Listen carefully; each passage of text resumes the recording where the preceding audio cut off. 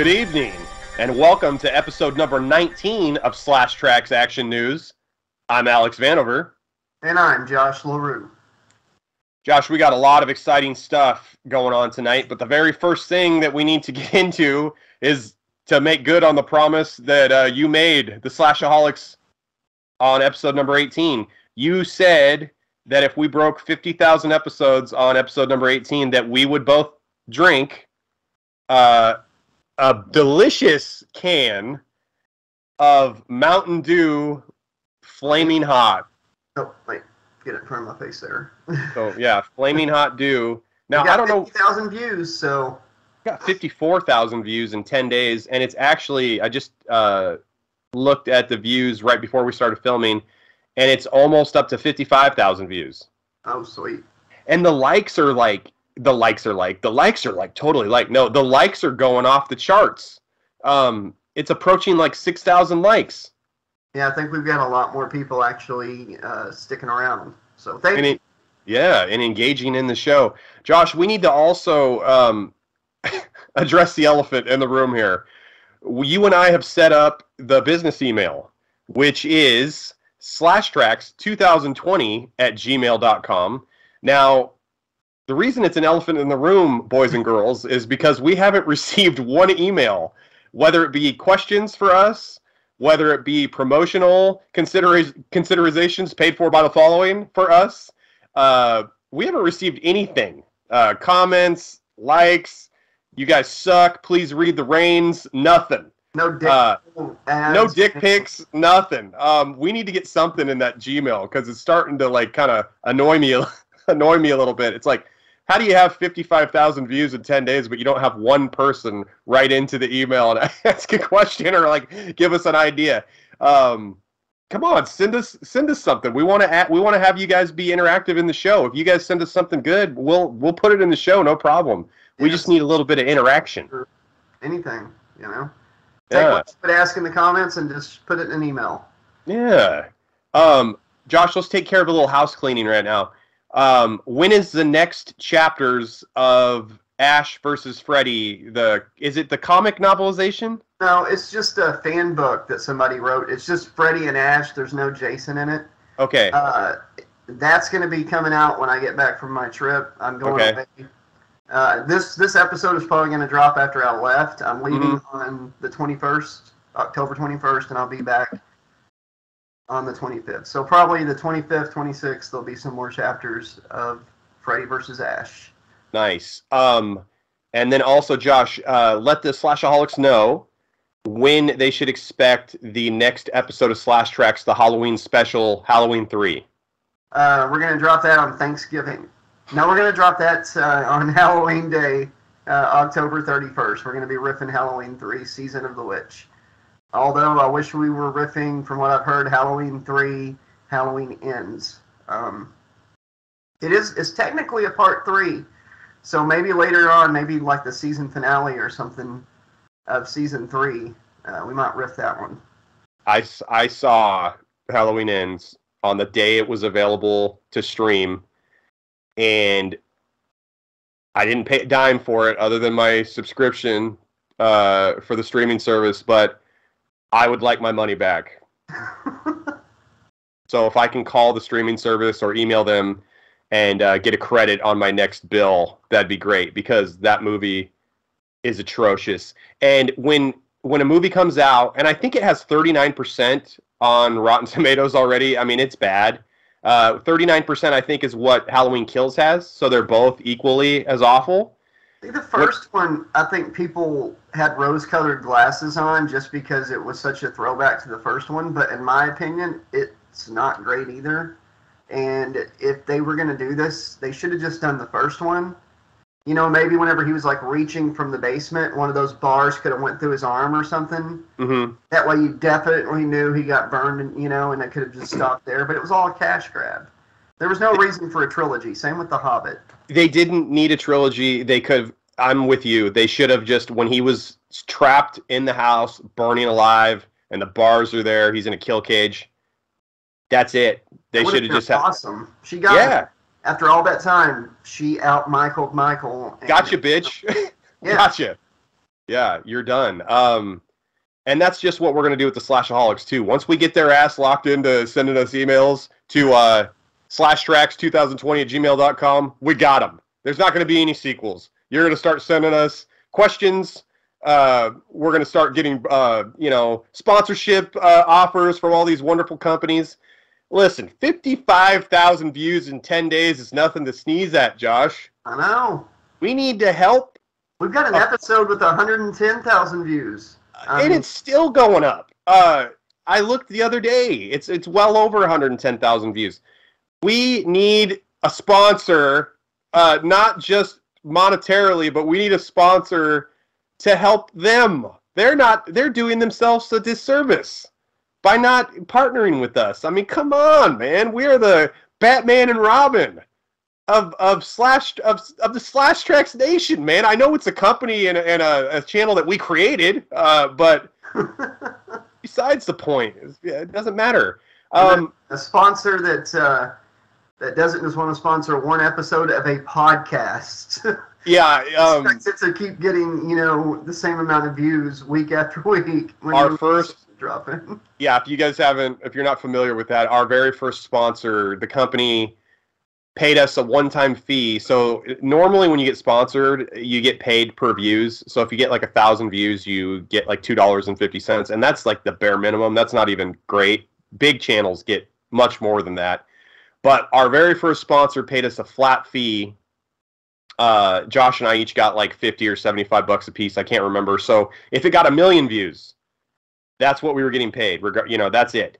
And they based them renewing the deal with us on how that first episode was going to do, and apparently we didn't sell enough shirts in the one episode that they sponsored us. So that happened, and then the next company, which was a step up, actually paid us per views.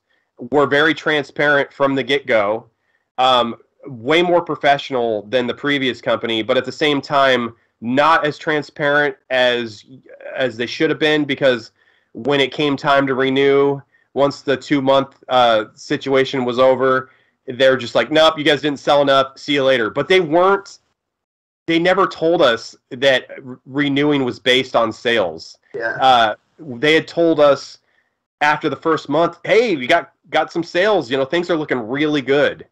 Yeah. And we're like, all right. So then the next month, we kind of did the same amount of sales with the code they gave us, and then they're like, no, not enough. We're done. So, listen, we're in the market, baby. So send us, companies out there, look at the views, look at the magnetism and the electricity coming through your screens right now. We can do you some good. And you know what else is good, Josh? Fun facts. No, you just skipped the whole segment. Oh.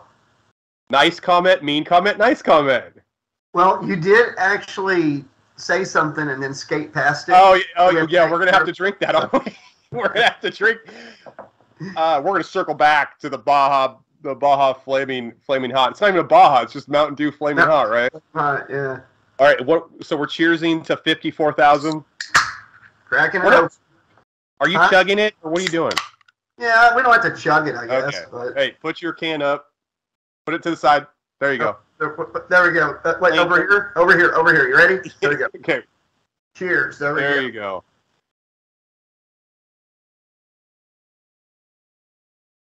Oh my God, that's very cinnamony.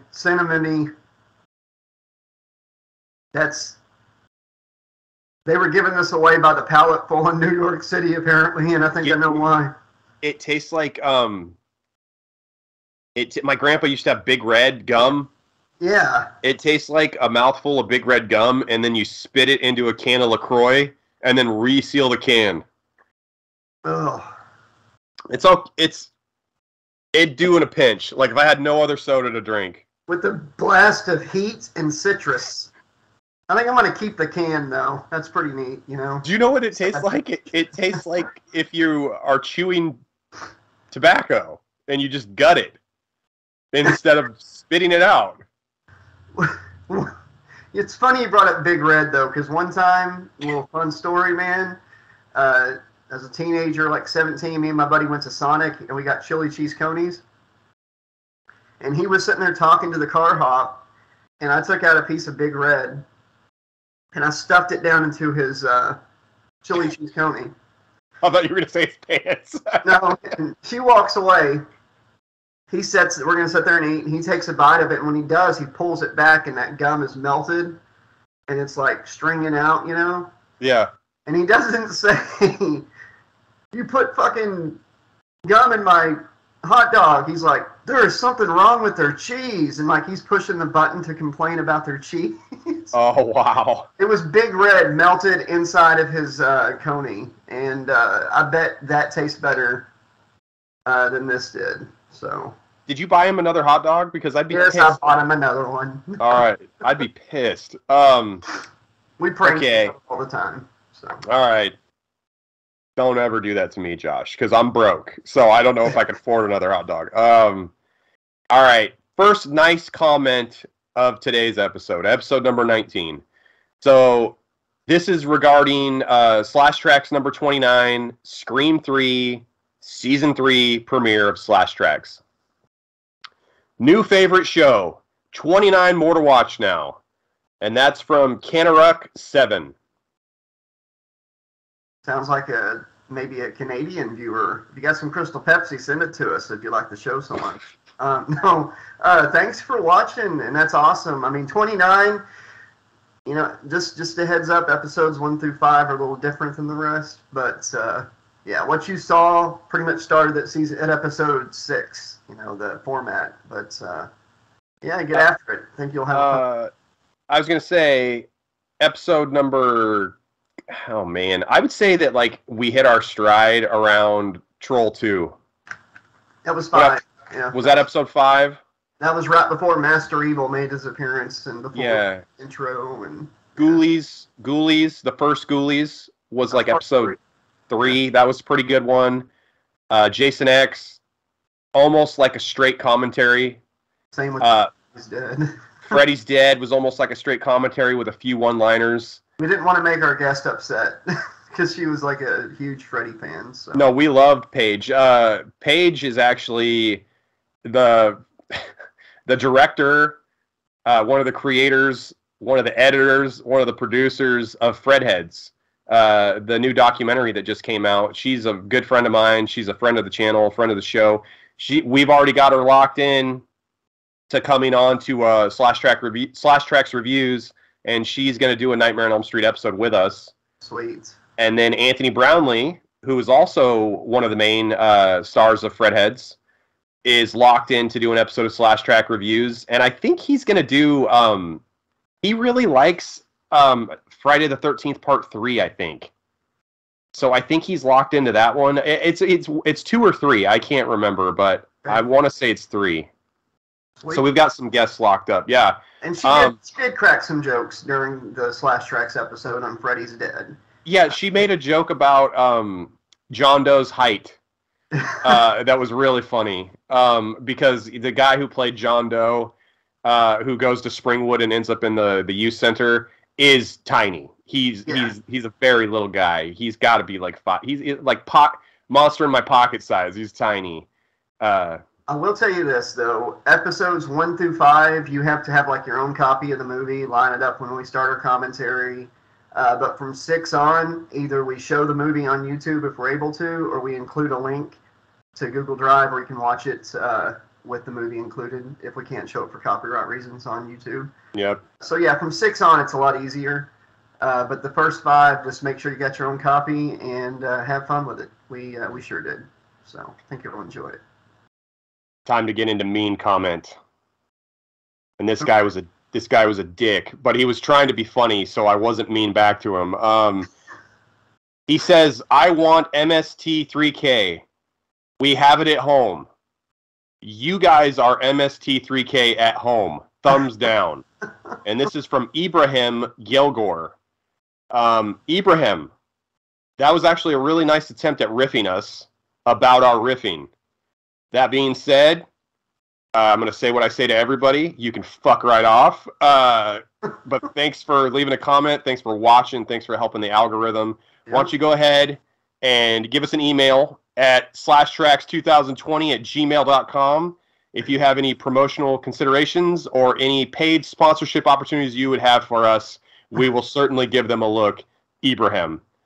What are your thoughts, Josh, on this guy's shitty comments?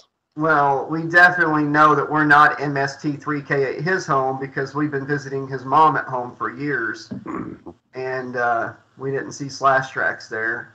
Yeah. Secondly, if we were and your parents picked it up and took it home, at least we fooled them.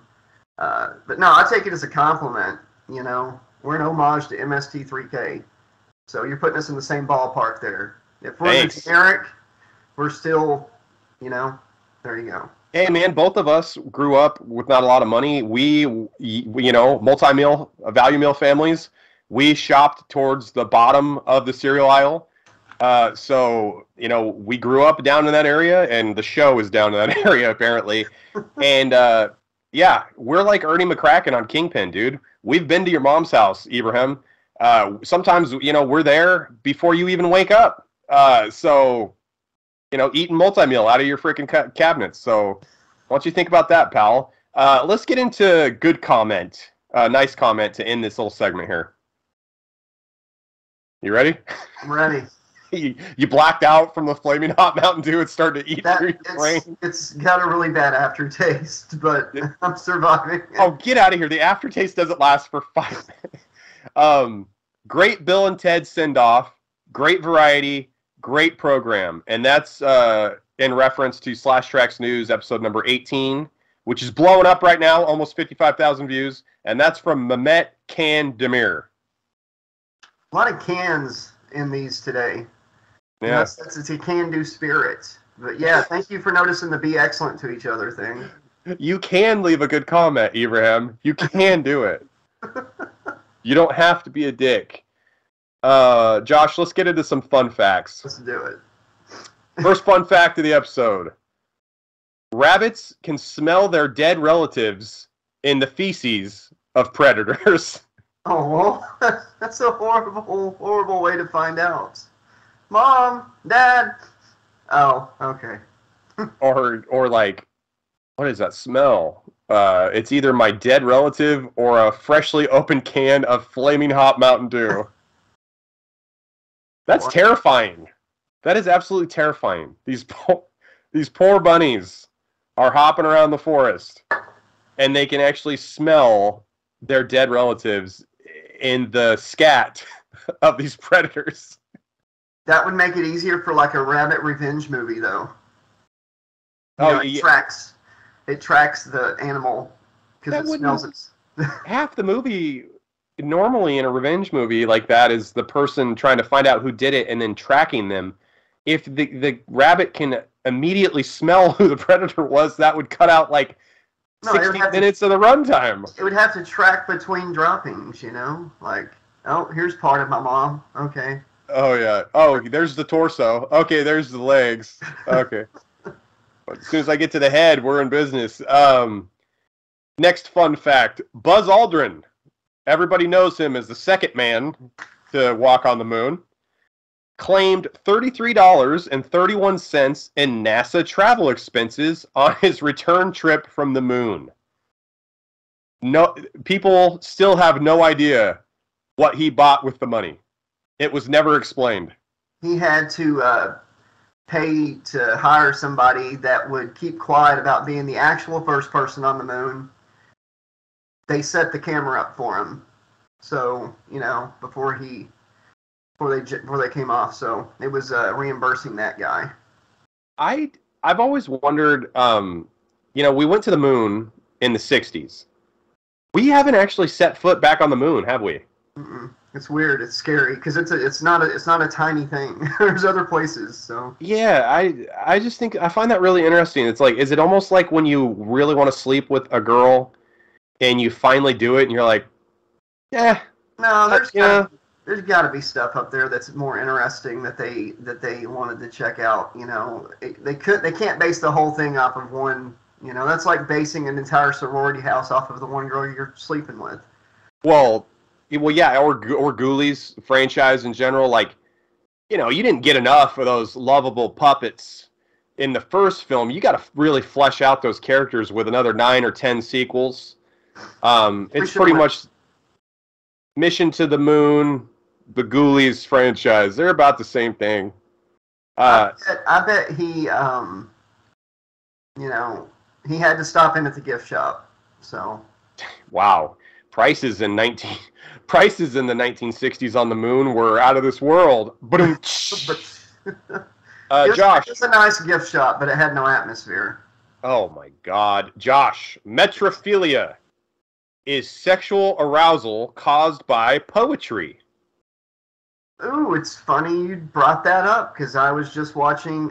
Me and my wife started to rewatch Ash versus the Evil Dead, and that's what starts everything off in that TV series. Is Ash hooking up with a chick that gets off on poetry. She's got poetry tattooed around her wrists, and they're smoking pot, getting stoned, and she's like, "Do you know any poetry? That stuff really gets me going." So that would have been a case of what the word you said. What was it? Metrophilia. And he's like, it's not poetry, but check this out. And he pulls out the Necronomicon stone, reads from it, and everybody that dies after that was just so Ash could get laid. I thought you were gonna say, oh, that's funny because Beth and I were banging to poetry ASMR. This brings a whole new meaning to the words poetry slam. It sure does. Slam poetry. Yeah. At least real metrophilia. Yeah. Listen to Jason X Death Moon. The audio. Okay. It's full of it. Some of the pages just like filthy slam poetry is what it sounds like about Betty Boop and Elsa Lancaster. That's all I know. I'm still waiting for somebody to explain what that book means, but it's on the channel. Listen, it's full of metrophiliac slam poetry. Oh, well, we're looking forward to that one, Josh. We'll check that out. It's so bad. Josh, did you know that no person born blind has ever been diagnosed with schizophrenia? On record. So, schizophrenia is delusions. Yeah. They think images are there that aren't. They hear voices of people that are speaking to them, but they're not actually being spoken to. Do you think that schizophrenia is directly linked to a certain part of the brain responsible for vision that maybe would create images? Maybe sensory overload or something, might be a cause of that. And they're born blind, so they don't have that. I don't know. Yeah. Yeah. I don't know. It's interesting. It's interesting. It seems like they would probably still be able to hear voices, though, because the voice of the... well, you know what I mean? It has nothing to do with vision. But I just thought that was kind of interesting. You know what else is interesting, Josh? Passing a large stool can stimulate the vagus nerves, the vagus nerves, creating an orgasm-like sensation. Wow. So if you take a huge dump, it's almost like having an orgasm. Okay. Yeah. Especially if you're reading a poem during. That'll really do it for you. Wait, reading a what? Like reading poetry. Oh yeah, if you're taking the dump, it's like a double orgasm. You're reading a poetry book, like Walt Whitman or something, and you're on the toilet, and you're taking a nice number 2, and I just kind of think that you might explode the toilet. Like there'd be, you know what I mean? There's no way it could hold that much pure sexual energy flowing through your bowels and your ween. And hot dew included. Yeah. So if you're having, say you're on the toilet and you're having an orgasm through your butthole because you're pooping, saying it, but it actually hurts because it's too big of a dump, right? You had too much flaming hot dew. Saying fuck when you're in pain can actually boost your pain tolerance by as much as 35%. Is that right, or is that just what people, because everybody yells fuck when they get hurt? I've heard like toddlers yell fuck when they hurt themselves. I don't know if it's this fun fact says it's specifically the word fuck, or maybe it's just if you say something out of like, damn, ah. Yeah, it's like a release valve. Yeah. Yeah. I was gonna say you go to the doctor and you got bad insurance, and they're like, can't really, we don't really have the good shit to numb you. So you're just gonna have to say fuck a lot while we're cutting into you here. So 35%. It's gonna boost your pain tolerance. It's all I can do right now. Take a couple Tylenol. That's why Tourette's people don't get, and they don't hurt as much, I guess. They're just cussing all the time. They're just cussing all the time. Well, they're probably not, like, Tourette's people have it better than they make it out on True Life on MTV, like I have Tourette's. And I'll tell you why. They can get away with anything. They can say anything. Like, if they don't like somebody, they're like, balls, butt, fuck you vagus nerve, fuck, sucker, dendrophiliac, metrophiliac, cocksucker. It's okay, I've got Tourette's. No, I've got Tourette's. It's fine. You fat, bald bastard, fucking piece of crap. Racial slurs getting thrown around. I got Tourette's. Man. I got Tourette's. I said dendrophiliac, by the way. Dendrophiliac, Josh, you know what that is? I do not. The person who likes to have sex with trees. Oh, yeah. Okay, I thought that was called something else, but yeah. Yeah, you were talking about how yeah, perverts. You were talking about metrophilia, how it's starting, Ash, Evil Dead, the TV show.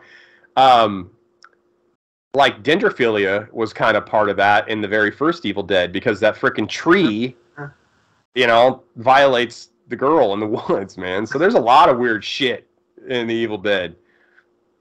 Let's get into the last fun fact of the show, buddy. Okay. An estimated 1/4 of all adults will never experience a headache in their lifetime. Fuck ever. They're just yelling fuck constantly.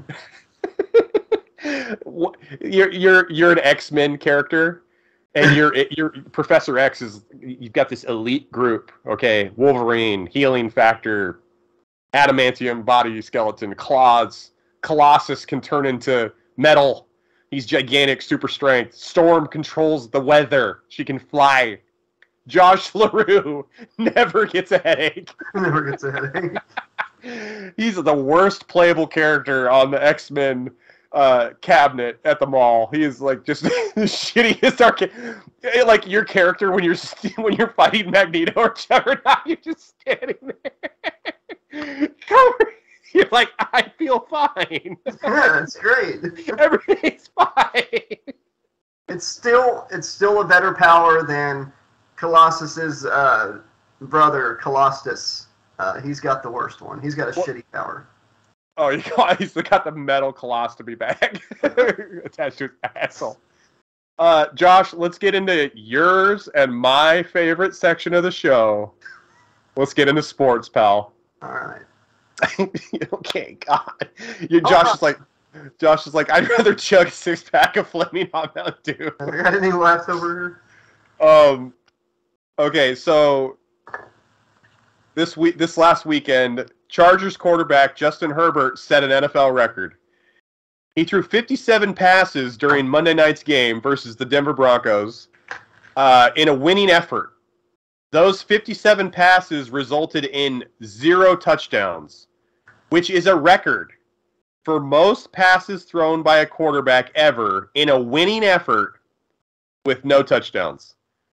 So he threw 57 times, Josh. If you throw 30 times in an NFL game, that's an ass load, man. He threw almost double that and got no touchdowns. And they won? They won because the Broncos suck. They are horrible. Okay. The Broncos are like as bad as they were on The Simpsons that one year, like when Homer wanted Homer's like, I want the Dallas Cowboys. And the boss is like, well, all I could afford to buy you is the Broncos. And then they show up and they're in his yard with their helmets on backwards. Their pants are on backwards. They're throwing passes to each other in the ass. Do you remember that episode? Oh, there's like, yeah. That was like the Denver Broncos. Yeah, the Broncos. They suck this year. Here's a sports/horror story. Horror? Sports/spooky. So it's like half here. Oh, okay.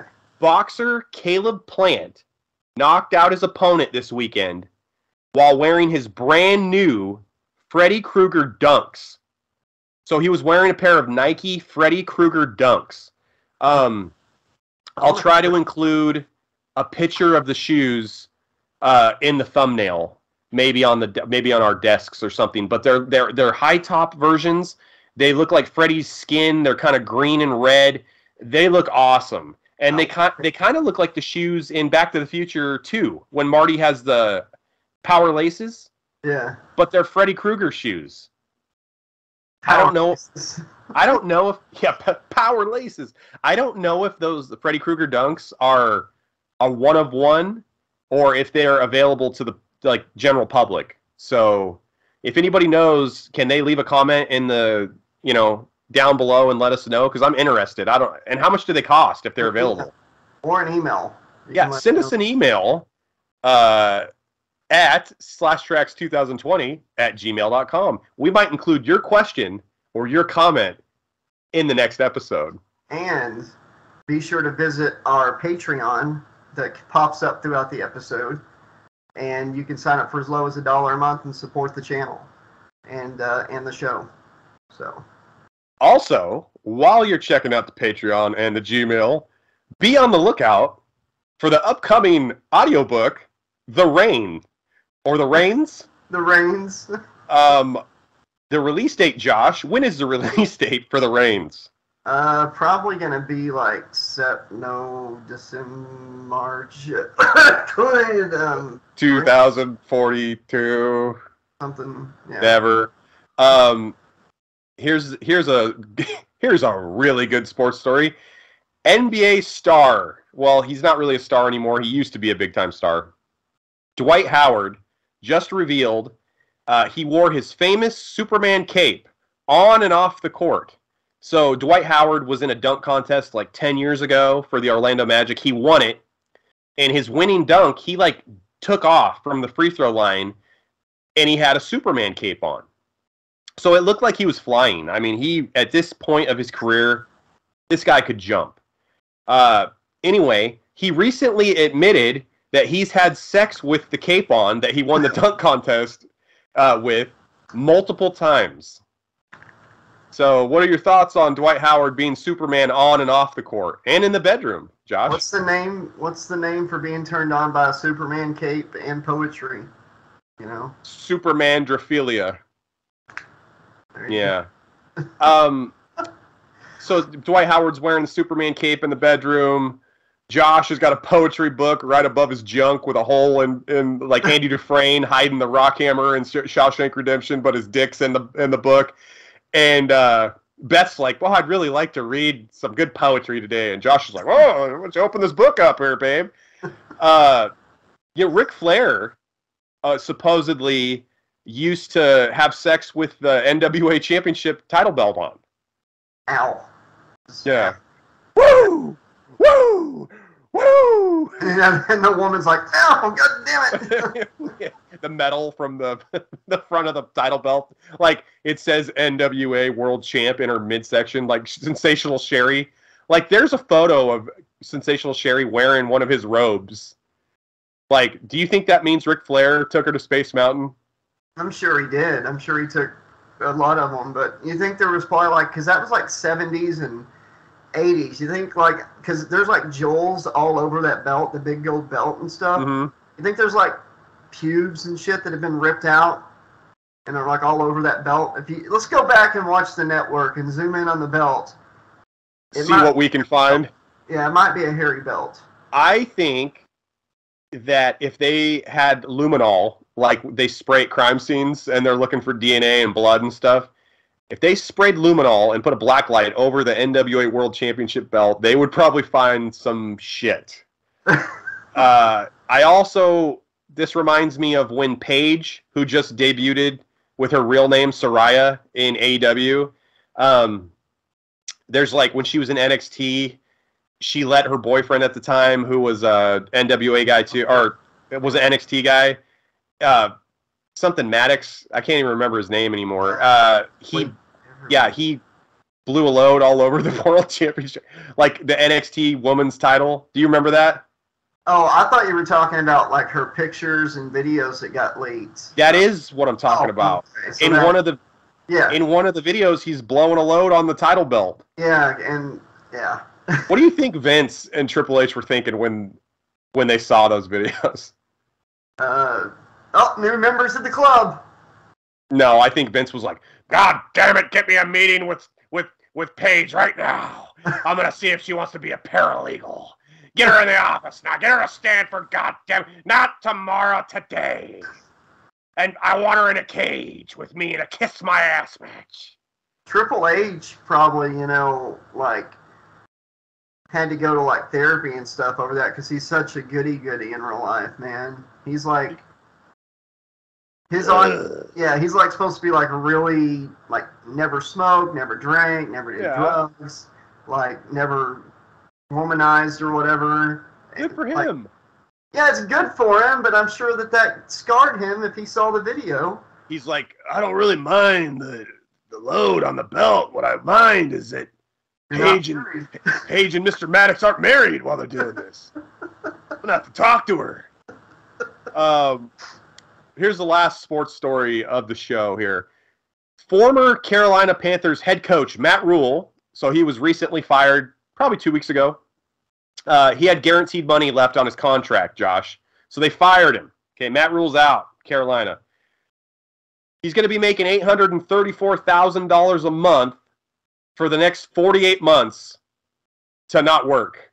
Yeah, they could have at least, got something for their money, I guess. He's fired. He's out of the picture. That's what happened with a lot of people in WCW too. They, hey, you can come work for WWF and get paid about a half of what you were making, or you could sit at home, for a couple more years and make your guaranteed money. Oh, the WCW guys when, like Sid Vicious and Sting and all those guys were like, fuck that, I'm going fishing. Exactly. I'm not doing Goldberg. They should have saved the invasion for when they had all the big stars and, their guaranteed money ran out. And I think it would have been a bigger deal. The invasion angle, we're going to get into wrestling right now, but the invasion angle was fucked from Jump Street because Vince McMahon never allowed it to be booked the way it should have been. He just took WCW Light and had them get their asses handed to them by all the WWE stars. Because it was like Vince's way of saying, like, we beat you, you guys were our competition, I don't care that you work for us now, fuck you, that's it. He just... I may never bring it up on the show again because I think it's really fucked up. The person who got it the worst from the WCW guys was Canyon. We talked about, because they put him, they like outed him, didn't they? Without him, they outed him as a homosexual without his consent to do it. He was due to be fired. And, I was disappointed to hear The Undertaker push, for that segment too. But anyways, Vince really handled the invasion I guess he handled it as Vince would, They botched the shit out of it. They could have taken the WCW invasion angle and made it a program for every pay-per-view for the entire calendar year. Since they had the big stars, that had like a year and a half or whatever left, slowly do what they did with the NWO. One wrestler shows up, another wrestler shows up, until you've, enough, it's brewing in the background. And then your big stars can finally show up in like 2002, like Hogan, Hall, Nash, Eric Bischoff could be brought in. They brought all these people in anyways, Goldberg. If they had just like spaced it out, and it came out of the blue like, you thought it was behind you, but we remember what you did to us. You put us out of business, Mm-hmm. And, they come back like have a slow burn instead of just. Instead of throwing in the mid-carders, they had DDP. That was it. DDP and Buff Bagwell were their... Booker T. Booker T. I'm sorry. They also had, like, the Hurricane. Hurricane Helms at the time was the Cruiserweight champion for WCW. They turned him into the Hurricane, which, by the way, one of my favorite moments ever in WWE history is where the Hurricane's in the Royal Rumble, and he grabs... I think it's Triple H and Stone Cold, both by the throat, and he's gonna choke slam both of them, and then they just look at each other and they just pummel the shit out of him. But I don't know. That was a great moment. Though. He beat The Rock. You know what? I'll say one thing about The Rock. The Rock gets a bad rap nowadays because he's in everything, and he's overexposed, and it's almost too much at this point. But granite fatigue. Yeah. I will say one thing. I will say one thing about The Rock. In his career as a professional wrestler, he was not afraid to put anyone over at any point. He wasn't one of those guys that had to win. And he listened. He listened to Hogan in WrestleMania 18 when that crowd turned on The Rock, and they reversed heel and babyface in the middle of the match. And any other wrestler, I think, in his position, most other wrestlers would have freaked out. But he listened to Hogan. He went to Hogan for advice in the ring, and he started doing the heel stuff. The Rock did. You know, he listened to Hogan, and he said, "Let's play the crowd," and they did, and it was like right down the middle. That was the greatest matches ever. Yeah. That was the greatest match I've ever watched live. That was the greatest match I've ever seen in my life, and not because it's a technical tour de force masterpiece. It is a classic wrestling match where, from the start to finish, they had the crowd in the palm of their hand. Every move, every face they made, everything they sold, the crowd was into it from the start to finish. It is the loudest crowd, the most into it crowd I've ever seen in a wrestling match in my life. It's one of the greatest matches ever, if not the greatest match ever. He tried to do it again and just couldn't capture it again. But that first no, great. Because by that point, they turned Hogan babyface. Yeah. He was in the red and yellow at that point. And they tried to force it. It wasn't organic. WWE likes to do that. They like to just beat the dead horse till the horse isn't able to stand at all anymore, but whatever. Yeah. I was going to say, one of the coolest feelings is a crowd turning you against your will. Naturally. Yeah, I was a heel for years here in like the local area. Like there's like 4 cities that I wrestled in for years. I still wrestled in other states, but sometimes out there I'd be a good guy, sometimes a bad guy. But around here I was always the heel, always the bad guy. And we had the same crowd that would travel around and watch us. And one night I ended up having to wrestle a heel, and from that night forward, the crowd just slowly started pulling like a Randy Orton on me, where they had booed me for so long, they started cheering the shit I did, and it was really cool. You know, just have it. Yeah, that is cool. That's really cool. That's like when Stone Cold and Bret Hart. No, it's not like that, but it's similar. They wanted to turn you face because they liked you at that point. But the Stone Cold Bret Hart thing is where they flipped in the WrestleMania 13 match. That was also really cool. Yeah. Let's get into the first wrestling story of the night, even though we've been talking about wrestling. Yeah, we've been talking about wrestling for 20 minutes. On September 22nd, 25 years ago, Stone Cold Steve Austin hit his stunner on Vince McMahon for the very first time. And it got worse and worse on Vince taking it from that point forward until the last one.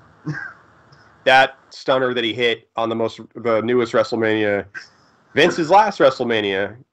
Vince, and it was in one of our very first podcast episodes. Yeah. It was the worst stunner of all time. It was. Vince, Stone Cold kicks him in the gut. Vince doesn't even bend over. He loses his balance. He looks like he could barely stand. I guess it takes a lot of energy out of your body, especially in your 70s when you're just banging office help all the time in Stanford. And you get all that hush money. Yeah, he needs to rehydrate before he goes out there in front of a big pay-per-view audience, because if he's constantly blowing loads before big matches, he's older. He's not hydrated. He needs to drink more Flaming Hot Mountain Dew before these big events, or you're going to have shitty-looking stunners. That stunner. The first one? No, what were you going to say? I was just asking if he twitched in the first one. I don't know. Twitching after. That first stunner basically turned the tide for WWE in the war versus WCW. Because at that point, WCW was absolutely kicking the shit out of WWE in the Monday Night Wars for almost 2 years at that point. And that was kind of when Vince McMahon and the Stone Cold feud started to heat up. that was basically what turned the tide, I think.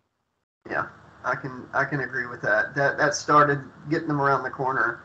But, you know, WCW beat them to the punch on that with Eric Bischoff, you know, getting power bombed through the stage by Kevin Nash in the early NWO days. Yeah, but Kevin Nash wasn't even close to as over as Steve Austin was. I'm saying, like, attacking the owner, you know, the president or whatever. The WWF just did it way better. I remember watching Raw and, like, Stone Cold was being arrested every other week or something, you know, can't come in the building, throwing the belt off. God damn it, you keep Stone Cold out of this building! Even though he's selling this motherfucker out every Monday. I don't want to see that redneck here. I only saw it in bits and pieces, though, because I only watched Raw during commercial breaks. Until the night, because I was a big Cactus Jack fan, until the night that Tony Schiavone said, don't turn over to the other channel, folks, because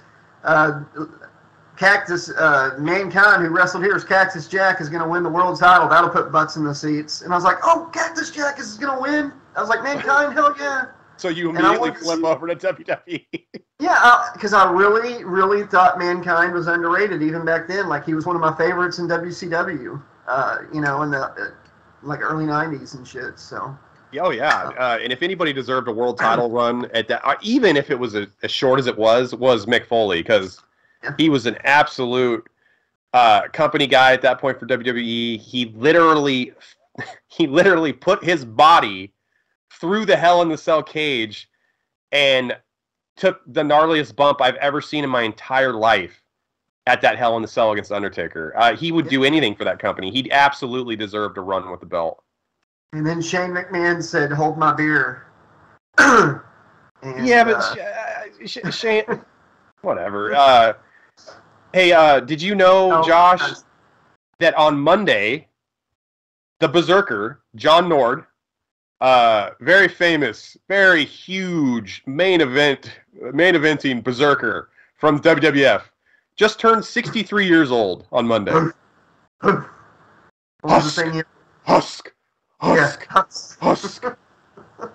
If you go back and you watch some of those WWF superstars or whatever, you know, the Berserker was on, he was huge. John Nord was goddamn. Yeah, John Nord was a big dude. John Nord was one of the Minnesota guys. He came out with like Legion of Doom, Mr. Perfect, all those guys that came out of Minnesota. But yeah, John Nord had a shitty gimmick. He couldn't talk on the microphone. He did power moves and stuff, but they weren't really that believable. He had the physical size, but he had zero charisma. Yeah. No charisma. You know who has charisma? Mantar. Buckets and buckets of charisma. Hey, I cut you off, and I apologize for that. What were you going to say about the Berserker? Oh, I was going to say he turned 66, you said, or 63? He's 63, so in 3 years he can actually retire. So he's like one of the oldest living professional wrestlers then. Yeah, from that era, yeah. There's not a lot of guys. I'm not trying to be morbid. There's not a lot of them. Yeah, there's really not a lot. And there should be more. There really should. We should still have Roddy Piper. We should still have a Warrior. You know, it's a sign of what was going on back then.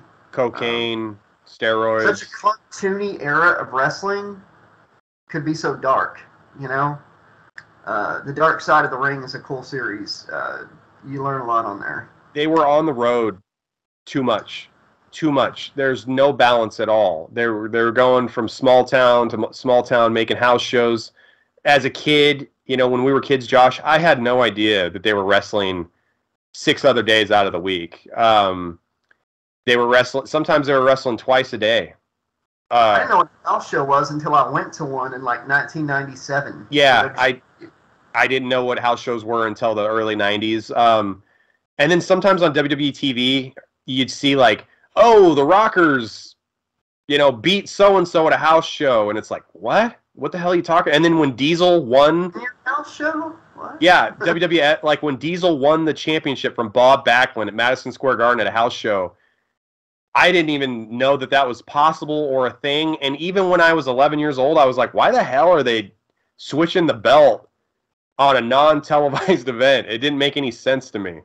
Same with the, they gave the Rockers the championship belts, but because a rope broke, the top rope. Yeah, they why not redo it? Because by that, I'll tell you exactly why they didn't redo it. Because by the time they got done taping it, because I think they did, or I don't know if they actually, I don't know the answer to this. I think they might have redid the match, but I think when they did the match and the top rope broke and then the Rockers went over the Hart Foundation, I think by the time Monday rolled around, Vince McMahon had already changed his mind with the booking decision, because Vince did that. Yeah. Maybe he just didn't get the reaction from the crowd. Like, God damn it, I didn't react to, Marty and Sean wanted to, I get more excited when I get a new paralegal to interview. What the hell? There will never be a better singles character era and faction group era than the 90s, the mid to late 90s, and there will never be a tag division like the mid 80s to early 90s. Back then, when you had the Natural Disasters, you had Demolition, you had the Rockers, you had so many awesome tag teams. Legion of Doom. Yes, oh my God. Midnight Express, Rock and Roll Express, freaking Brainbusters, Tully Blanchard and Arn Anderson, Strike Force, Killer Bees, British Bulldogs, fucking loaded tag team division. I loved the tag team division back then. Whenever I started wrestling, I was one of the only people in our circuit that actually held on to the damn tag rope in the corner. Because you have a rope and you're not, as far as you can go and still hold that rope is as far as you're supposed to go from the corner. Yeah. And me and my tag partner actually used that to choke out somebody when the ref wasn't looking. When we'd tag, I'd put my foot up on the top rope and he'd slam his head into it. I love it. And I'm like, guys, come on, dude. Did you not watch wrestling? Do you not know how tag teams work?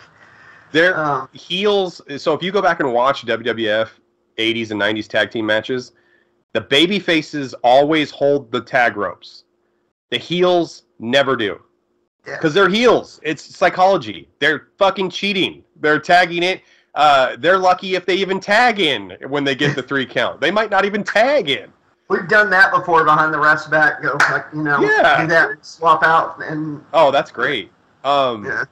Josh, so you were talking about wrestlers not living to be very old from that era. Now that the Queen of England, God rest her soul, passed away, she was mid-90s. Now that the Queen of England has passed, Jerry Lawler is the longest running monarch alive today. He's been the king of wrestling since 1974. Wow. So the king is still alive. Jerry the King Lawler, king of Memphis. He's alive and well. He's in his 70s, I think. If not for him, we wouldn't have a lot of the talent we had. And that includes the mouth of the South, Jimmy Hart. Jerry Lawler made that man's career, and then Hogan solidified it for him. Jerry Lawler was one of the people who was instrumental in getting Macho Man Randy Savage on the scene, because Macho Man was wrestling for his father, Angelo Poffo, and they had kind of a cross promotion with Memphis Wrestling. So Jerry Lawler and Macho Man were main eventing some matches from Memphis, which got him seen by WWF, which led to Macho Man making the jump to New York. But Jerry Lawler was hugely instrumental, just like you said, in elevating a lot of wrestlers to the big time. Yeah. And, a lot of people say WCW mid-90s, 96, 97, 98, was the most realistic storylines and whatever. But go back and watch some Memphis stuff. It's hard to tell when these guys are shooting or when it's a work. When they got on the microphone, they would say personal shit about the person they had a feud with, going into their match. And sometimes you're like, whoa, is that real? It's are they using real shit like Sean and Brett did? Oh, yeah, the Sunny Days comment. Oh, God, yeah. Man, Brett and Sean, they threw some real shit back at each other. Well, Do you remember when Rick Rude was feuding with Jake Roberts in the 80s, and Rick Rude had airbrushed tights with Jake Roberts' wife right above his crotch? Like an airbrushed image of Jake Roberts' wife at the time right on Rick Rude's crotch area. Yes. That's pretty... I mean, that's pretty heelish, man. That's ridiculous. Never a better talker than Jake the Snake, though. Him and Roddy Piper had the best stick skills of any heel. They were totally opposites. Jake didn't speak louder than this. He didn't have to raise his voice. And Roddy Piper was like very machine gun. He's rapid speech, very intelligent, really quick. Spoke louder. But backed his shit up. Like, he'd say something, but he'd nail you with a coconut. He'd waffle you. Jake was a philosopher, man. Jake the Snake Roberts, if he wasn't a wrestler and, didn't have so many demons, he could have been like a modern-day philosopher. That dude is smart as shit. Yeah, Jake is a brilliant mind. If Jake hadn't been so lost personally for most of his career, he could have been one of the great bookers, one of the great story writers, one of the great... he could have helped behind the scenes anywhere he was, but he just could not get his shit under control. He finally has his life in order, and that's a really, really great story, because when I thought of wrestlers dying, Josh, early, he was the first one that I thought was going to die early. Exactly. I was always worried about Jake the Snake, but he's doing really good. He's sticking to his shit. Scott Hall was another. I'm sorry that we lost him, but he did turn his shit around, and I think it was more about how long he was alone there at the end. It was COVID had just happened. Scott Hall wasn't doing very good, not being able to go out and do autograph shows, not being able to go be with his friends. They were that whole social distancing, isolate yourself stuff, and he started to relapse a little bit, and it led to him, he was alone in his house, like you said. He fell, he broke his hip, right? Yeah. And he just laid in his kitchen for days. And then when he finally was able to get to the phone and call DDP, and DDP showed up, got him to the hospital, it was too late. They did the operation, and it just, he had heart attack after heart attack. Scott Hall, I've talked about this before. He's one of my great heroes as a kid. Yeah, great innovator too. Yeah, Scott Hall came up with Sting's Crow gimmick. Scott Hall created his own gimmick in WWF, the Scarface Cuban Uzi Machismo.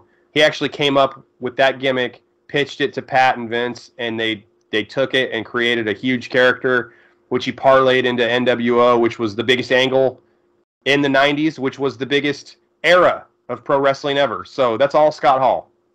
Yep. He's missed. He started the guaranteed contracts for wrestlers, too. Yeah, he was the first one, because Nash got the second one.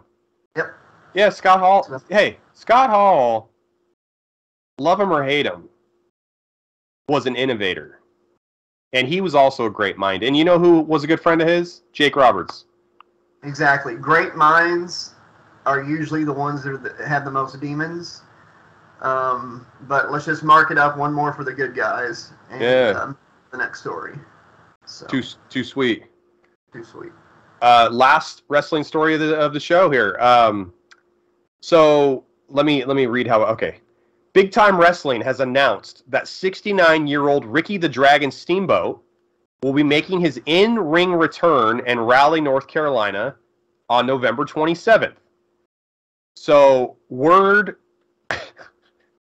got to Ric Flair that the Dragon is making a comeback at 69 in Raleigh, North Carolina. So Ric Flair was quoted, "Ricky Steamboat coming back makes me want to come back again. I went back up to Lincoln and started training again. What the hell else is there to do?" We predicted it. Yeah, Ric Flair, who just had Ric Flair's last match, a month or so ago. And if the Slashaholics haven't watched it, it is awful.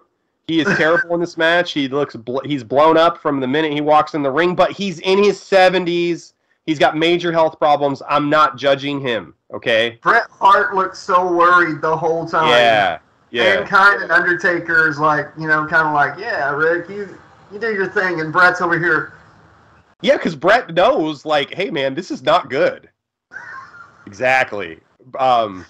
No, Rick. So Ricky the Dragon's coming back. So Ric Flair's all pumped up, and he wants to come back. What are your thoughts, Josh? Should the Nature Boy make one more last match?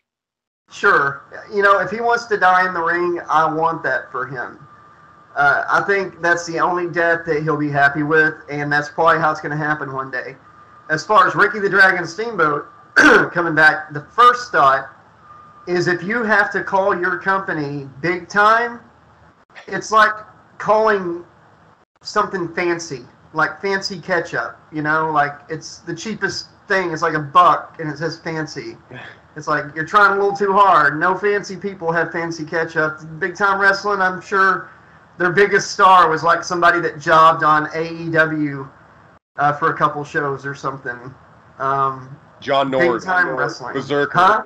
The Berserker. Yeah, the Berserker. He's going to fight. The second thought, though, if anybody could do it, Ricky Steamboat. I have a lot more faith in him pulling off a good match at 69 than I do Rick. Yeah. Ricky Steamboat had a match with Chris Jericho. It was like a three-way. It was like Piper, Steamboat, and Snuka. And it was like at a WrestleMania, God, like 10 years ago. Yeah, and so Steamboat was probably 59 at the time, and he performed so well in that match that WWF actually gave him a contract for more matches, and he wrestled some more matches after that at like the age of 58, 59. So I bet during this comeback match, you're going to hear "You Still Got It" chants from the big-time wrestling crowd. Yeah, all 17 of them at the event are going to be going crazy for the Dragon. Let's get into some spooky and horror news for the episode. All right, let's do it. All right. We talked about Ash earlier in the episode, and we got some big news for Ash fans out there. Ash Williams from the Evil Dead is going to be coming to the video game Fortnite. Oh my God, he's already in Dead by Daylight, but now okay. He's going to be in Fortnite now. So now I finally have a reason to play Fortnite. Yeah, there you go. Does he get his chainsaw? I'm sure he has his boomstick. I'm sure he has his chainsaw. We don't know yet, Josh, if he has his poetry book though. Oh, okay. His Necronomicon. Yeah. So we don't know how much Ash necrometrophiliac. Yeah, we don't know how much Punani Ashley Williams is going to be getting in Fortnite, but we'll keep you abreast of the situation as it develops because it is a fluid situation. Vagina. Yeah. I can think of another way to work in a word. So there you go. Josh, we recently lost a horror icon. Ted White, who played Jason in Friday the 13th Part 4, a final chapter, has passed away. And Ted was 95 or 96. Wow. And Ted White, and for my money, is probably my second favorite or third favorite Jason. CJ Graham and Kane Hodder are my top two. Yeah. But Ted White was great. He did a really good job in Final Chapter. From the cast. He stayed away from the cast while they were filming the movie because he wanted it to be more ominous and scary for them. And he hated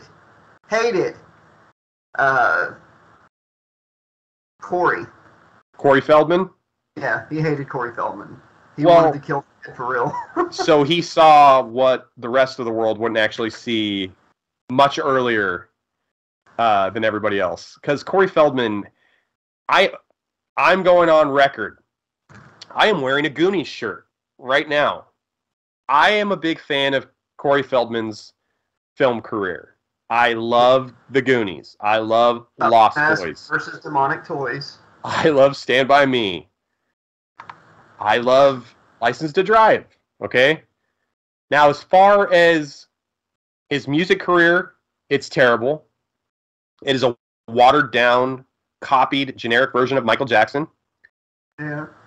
His personal life, I am confused.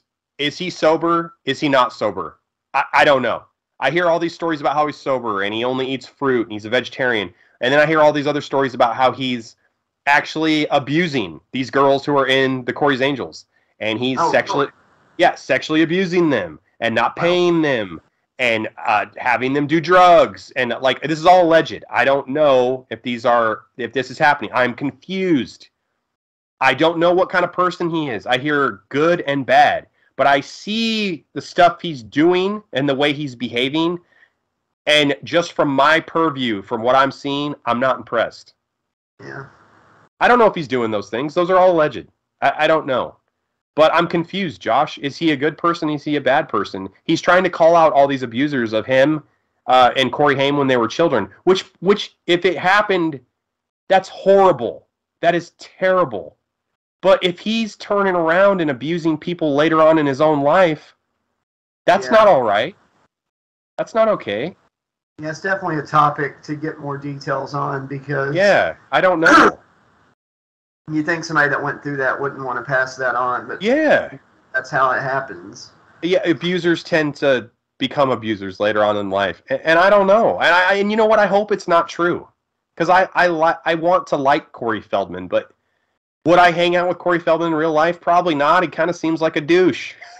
Like, I don't, like, hey, Corey, why don't you, like, let's go shoot some hoops, or you want to play some Fortnite? Ash Williams is in it. I don't know, man. I got to go put out some shitty music. I'm busy. I'm cutting a cantaloupe over here for dinner. I got to go prepare for a movie that even though I'm only 55, I'm playing a 70-year-old. I got to go prepare for a movie that doesn't exist and I wasn't cast in. Okay, sure. Master vs. Demonic Toys Origins. Everybody's just racing to the theaters to see that film. I'd rather go see that movie than ever watch Halloween Ends ever again one more time in my life. It's fucking terrible. So Josh, last week, 28 years ago, Wes Craven's New Nightmare was released in theaters. Best Freddy movie by far. My favorite. Are you serious? My favorite Freddy movie. Yes. You're not being an ass right now? You're not being an ass? No, not being an ass. I think that it is the scariest portrayal of Freddy Krueger. It changes all the rules because it's not technically Freddy. Okay, I guess... In the whole series, it's my favorite one. I think it's the scariest one out of the whole series, but since it's not technically Freddy, then I'll say Dream Warriors is my favorite Freddy movie.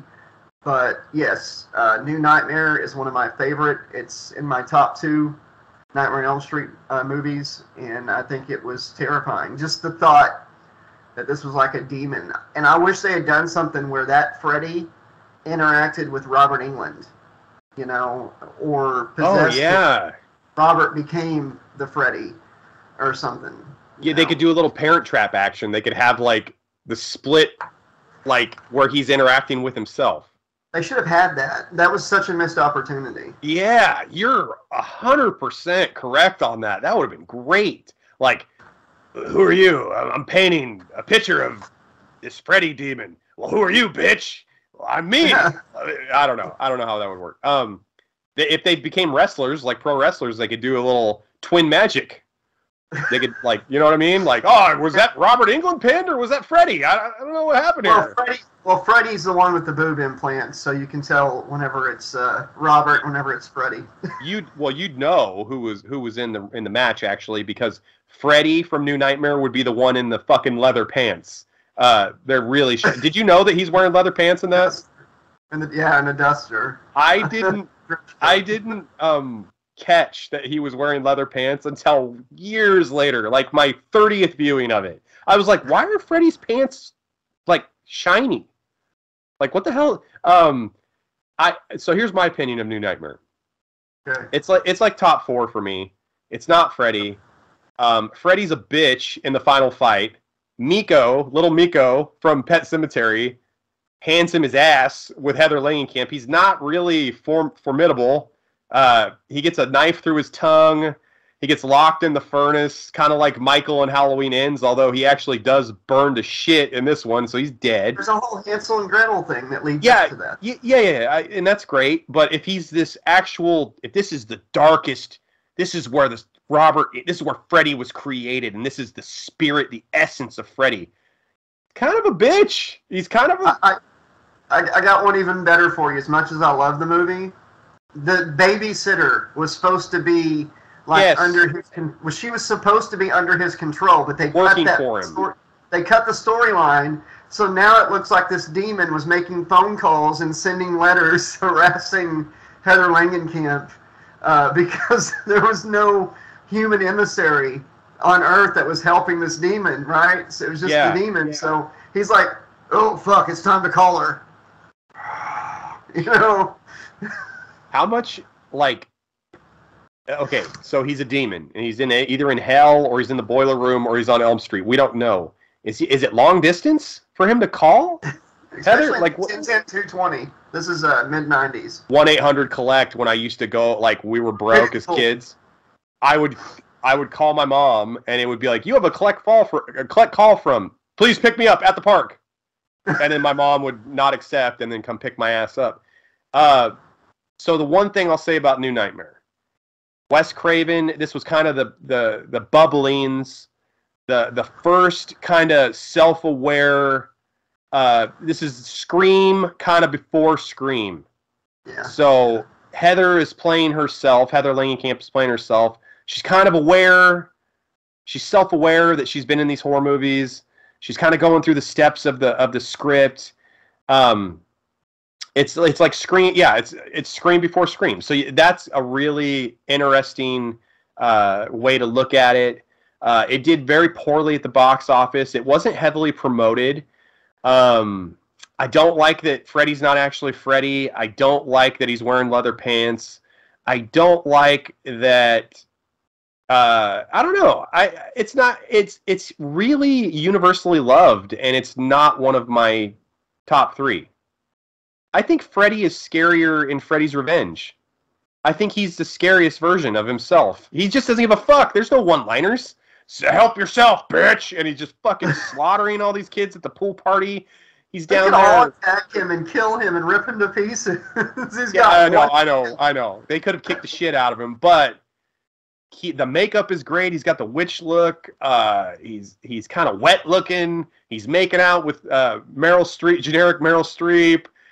He's about ready to finger her with the glove. A lot of good stuff in that movie. I want to make just a fan fiction short movie if somebody wants to finance it, where I'm in a nightmare and I'm like, "Wake me up!" and I'm grabbing hold of Freddy, and they wake me up and Freddy comes into the world and he's like, "I'm gonna get you." Oh my God! Just, all the nerve damage and stuff from the burn since he's in the real world. Oh, yeah, because he can feel it. He can feel it now. He's like, shit, I am like... Oh my God! I'm in mass... His shit starts healing, and he can't move because the scar tissue just kind of fuses his body together. So wait a second, you just ask people to fund your fan fiction film? We can't even get people to fucking sponsor a podcast that has 110,000 views. You think we're going to get somebody that's going to sponsor your movie? Are you nuts? We're begging people to write us emails. You think some guy is going to watch this and be like, "Oh yeah, I'll fucking sponsor that"? Like, if not me, I would like to see somebody make that. Just somebody else. Just what it would feel like for somebody with that much burn damage to come into the real world and not have his powers anymore. You wouldn't even know he's Freddy Krueger because he'd be fucking wrapped up like a mummy from all the skin grafts he'd need to be able to move his body so he could fucking gut bitches again. And no way. Last horror story, spooky story of the episode. Okay. By the way, this was the funnest spooky segment we've ever done on the show. That was a lot of fun. And your idea, that is an idea that could be on Robot Chicken. I really think. Yeah, I hope Seth Green sees this episode of Slash Trax Action News and just gives us a credit. And maybe sends us an email thanking us at slash. Yeah, send us an email, Seth Green, at slashtrax2020 at gmail.com. There you go. Last horror story of the episode. Okay. Now, I asked you this yesterday, and I don't know if you confirmed it. I wanted to see if it was correct. Now, allegedly, Slashaholics, the upcoming reboot of The Crow, starring Bill Skarsgård, who played Pennywise the Clown in the new It movies, has allegedly wrapped filming, and the production began in July of 2022. And I saw a picture, and it looks like Bill Skarsgård in like Crow makeup. So, but it threw me off a little bit because I was just thinking Pennywise the whole time. So he went from like clown makeup to more makeup. It looked like Pennywise as the Crow. I don't know what I think about this.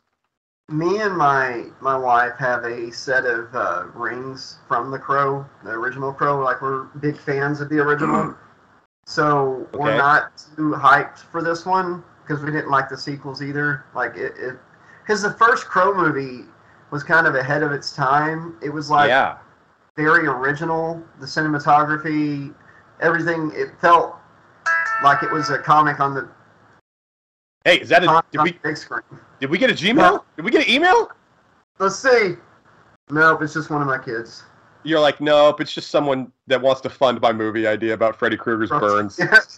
Wait, what's that? You don't say. You don't say. You don't say. Okay, bye. It's Corey. What do you say? Oh, they didn't say. Yeah, exactly. It's Corey Feldman. He's suing us for making fun of him on the show. Somehow I saw it before. He needs to crowdfund a lawyer, though, to sue us first. But the Crow thing, you know, I'm not excited about it. I don't, unless they do a really good job, but I just don't see him as the Crow. It's always going to be Brandon. Mm-hmm. So. Yeah, I'm not very excited about it. You know what, though? I will watch it. I probably won't go to the theaters if it's released in theaters, but I'll definitely give it a look on a streaming platform. Not horror, but I'm definitely going to go see the Mario Brothers movie because Jack Black in the trailer killed it as Bowser. Man, I got to check that shit out. It's going to be good. You've got me excited about that because I love Jack Black. I love Mario Brothers, and that was the perfect segue, which people are going to think you know the rundown, but you don't, because the first story of headlines is a Mario Brothers headline. Wow. Yesterday in 1985, Nintendo released Super Mario Brothers in North America. That was probably the first video game I ever remember playing, and one of my first memories of something exciting happening in a video game was when I accidentally stepped on the turtle shell on the stage. Yeah, like where you're going up to jump on the pool, and in the level, I accidentally jumped on a turtle shell and got, infinity lives. What are your thoughts? Did that game have a big impact on your life, or did you like the game, or? Oh yeah, I loved it. I was addicted to it. I even had nightmares one time. My mom told me that Mario was after me in my dream, and I was saying, Mario was going to get me. Not Bowser for some reason. When I was real little, playing it with my older siblings, I called Luigi Little Luigi. Yeah. I couldn't say Luigi. And one of the biggest memories I have of this game, the original Mario Brothers, which we could do a whole discussion on the whole series, but we're just talking about the first one. Back in the day, we didn't have save files, kiddos. If you wanted to play your whole game, you had to pretty much pause it, leave it paused, come back to it whenever you can. If you had to go to school or whatever, just leave it turned on. I went to a fair, like a little mini fair was going on one town away, and I remember the level. I was on World 7-3 doing the run, I was no warping. I was trying to beat the game, and it's like a remix of World 2-3 with the flying fish, Mm-hmm. but they throw in some excuse me, Koopa Troopa flying ones. Anyways, so I had to pause it there so we could go to the fair. And that night I got on the scrambler, and I was the only person sitting in the bucket in the one I was in, the bench, and the guy didn't lock it right. So every time it would go forward, the gate would open, and I'd have to pull it back, for dear life, or it would shoot forward. That's terrifying. Yeah, it was terrifying. And I remember all of that because because of that. That's how I remember playing for the first time Mario Brothers from beginning to end and beating it. Because when I got back, I beat the game, and that was the first time I ever beat it by myself. I was like 6, I think. Dude, and you beat it under extreme emotional duress because you were almost dying at the fair over and over again. It was like, oh God, no. It was creepy. So that first game, I've got a lot of memories with it. I remember a Game Genie. I couldn't afford a Game Genie. I remember leaving the Nintendo on, and you'd come back, and it would be hotter than hell, like hot. Yes. Yeah, because you left it, and it's like, do I want to burn the house down, or do I want to lose my progress? I'll chance it. I'm leaving this son of a bitch on. Like, there's no way I'm going back and playing those levels again. I can't. My 4 or 5-year-old brain was justifying burning down the house so I didn't have to go back and restart the game again. RPG's the right idea back then, but the other games, they just... Yeah, they had codes, right? Shit. They had codes. Had Zelda, you could save it. Some games had the little dot codes or number. Mm-hmm. I think Mega Man had the dot codes, right? You'd have to, like, write them down. It's been a long time since I played Mega Man on Nintendo. The last Mega Man game I was super into was Mega Man X for Super Nintendo. And I'm a dumbass, and I sold it when I needed money like 20 years ago, and now it's worth like $100 per cartridge for Mega Man X. Yeah. So I sold one 8 years ago or 9 years ago for like $33, and yeah, it's worth a lot now. It's like worth over $100 now. Second headline of the night. Apple has officially been fined $19 million for not including chargers with the iPhone. So if you buy an iPhone, everybody knows you don't get a charger with it, which is stupid. That's stupid. So they finally got fined. But $19 million is a drop in the bucket, Josh, because think of the money they're saving by not including chargers with their iPhone. Yeah. They've got to be saving hundreds of millions of dollars. So this fine is a joke. It's ridiculous. I've never owned an iPhone, probably never will. I just don't want to have to put up with that kind of bullshit. You know, I'm a Samsung guy. But yeah, that would piss me off to go buy a super expensive phone, no charger, have to turn around, pay what, like $25-$30 for a charger probably. It's just, it's like it's unneeded. It's totally unnecessary. It's just them being like, our phone's so nice and you're going to want it because it's an iPhone. You're not getting a charger. You're going to have to pay extra for it. It's just ridiculous. It's like if you got a video game system, but you didn't get the controller. Yeah. I thought it was weird when video game systems stopped giving you a game when you bought a video game. Oh, yeah. Oh, yeah. Yeah. Nintendo came with Mario Brothers and Duck Hunt, maybe the Olympics game. Super Nintendo came with Mario World. And then later Nintendo 64 came with Mario 64. I don't remember PlayStation ever coming with a game, and PlayStation 2 definitely didn't come with a game. Yeah, GameCube didn't either. They just put Luigi's Mansion out like really soon after, and I think if you bought the system, you got like $10 off Luigi's Mansion. That was about as far as that went. $10 off. Kiss my ass. Wii Sports is like one of the most sold games in history. Yeah. Because it came with the Wii. Just because it came with the Wii. It's ridiculous. Let's get into another story here. So I'm a huge He-Man fan. Big time. Okay? Really? I love Masters of the Universe. I love He-Man. Filming begins in April for the Masters of the Universe Netflix movie. Is it a sequel? No, it's not a sequel to the Dolph Lundgren classic. 1987 classic. He-Man is going to be played by Kyle Allen, who, if you're familiar with the West Side Story film that was just released a year or two ago. Yeah, exactly.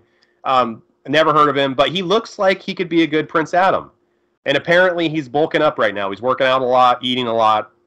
I'm kind of not excited, Josh, because every time they've announced this movie like 10 times in the last 10 years, and something happens where it doesn't end up getting filmed. Will it take place on Eternia? Yeah, don't go to Earth. Don't go to Courtney Cox's chicken restaurant. Don't go to the music store. I don't want to see... Beastmaster went to Earth, in one of the sequels. I don't want to see Gwildor, okay? The Keymaster. I want to see Orko. I want to see Trapjaw. I want to see all the people that they couldn't afford to fucking put in the film in 1987. I want to see He-Man actually lift his sword as Prince Adam, say by the power of Grayskull, and fucking turn into He-Man. Because that one phrase is what captured every child's imagination in the 80s. And that's why it was such a huge deal, because they were turning in from a nobody into the strongest man in the universe. It was amazing. I still love it. Battle Cat. We need Battle Cat and She-Ra. Yeah, She-Ra's probably not going to be in it because She-Ra's owned intellectual property is owned by a completely different company because Hasbro, or excuse me, Mattel sold the rights to She-Ra back when He-Man was worth jack shit in the 90s. So it's two totally different. It's like X-Men for Fox, like in Marvel Studios. Yeah. Yeah, they screwed themselves. So whenever they get She-Ra in like a toy line or a cartoon, it's always they have to deal with the company they sold it to. So it just makes it a pain in the ass for Mattel.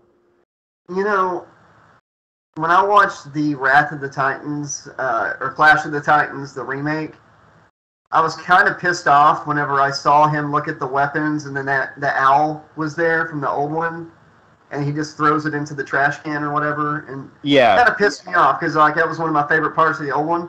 But I would not mind like a little cameo from dude with the Keymaster guy, you know, just kind of being kicked aside or something, or you know they break his key thing. Wildor? A little throwback to the old movie. Just don't even put him. No, don't even put. I don't want to see him in the film. Okay. Yeah, and I don't want to see the frickin' principal from Back to the Future either. I don't need to see Mr. Strickland because he was playing the frickin' detective. Mr. Strickland, it's me, Marty from school, sir. The school burnt down 10 years ago, but you sure as hell look like a slacker. That's right, sir. I am a slacker. Next story, all right? McDonald's workers are begging customers to please stop ordering adult Happy Meals. Workers are super stressed by the limited time promotion that runs through the end of October. So McDonald's, we've talked about adult Happy Meals on the last episode. Josh and I are psyched about it. I tried to get one, couldn't get one. They were sold out. Yeah, they don't have the boxes. They don't have the toys. As far as I'm concerned, or as far as I know, you still can't get them in my town. You cannot get them in Eugene, Oregon. They were not prepared for the demand that it would bring in. And I'm not happy. I didn't get a Happy Meal. I'm not happy. Josh, are you happy? No. Yeah. When I go to North Carolina, I'll try to get you a toy, at least, or the box. Please. I'll try. And if you see any Boo Buckets, because they were released yesterday, yes. I haven't got a Boo Bucket yet, but we're going to go try to get some Boo Buckets tonight. They're $1.99. I've seen the Witch and I've seen the Ghost so far on social media. I don't care which one I get. I just want one or two. I don't even need all three. I just need a couple. I just want a Boo Bucket, Josh. I don't ask for a lot of things in life. We want a sponsor for the show. I want a couple emails to slashtrax2020@gmail.com. Josh wants his fucking Freddy movie financed. And I want a Boo Bucket. Okay? Fuck. For the love of Christ, man. Like, I want just small things. Even if it's the Yeah. And here, you know what? We're going to end the show on this. This is the last story of the show. Nurse arrested for using a dead patient's debit card to buy snacks minutes after the patient passed away. So, and it could be one of those last-second munchie things, though. You know? I saw a meme. Leaves the body. No. That's fucked up. I saw a meme for this story, and it said, "You're not you when you're hungry." Why wait? Snickers. It was hilarious. So Aisha Basharat, 23 of Birmingham, England. This is a real story. This actually happened. I had to double.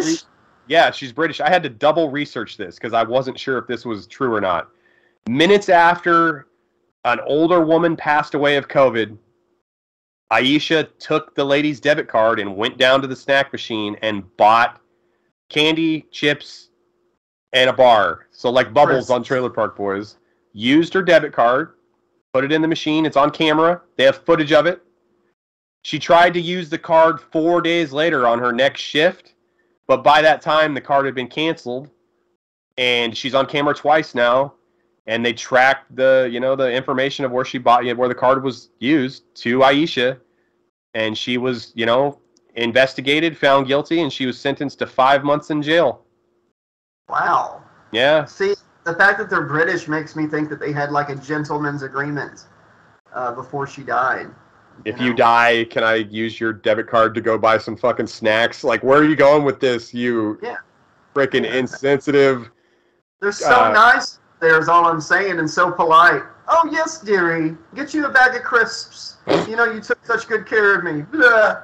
Oh, well, she's dying of COVID. She probably can't even breathe. She's probably not speaking. I'm sorry. She's probably not talking on a respirator, Josh. Okay.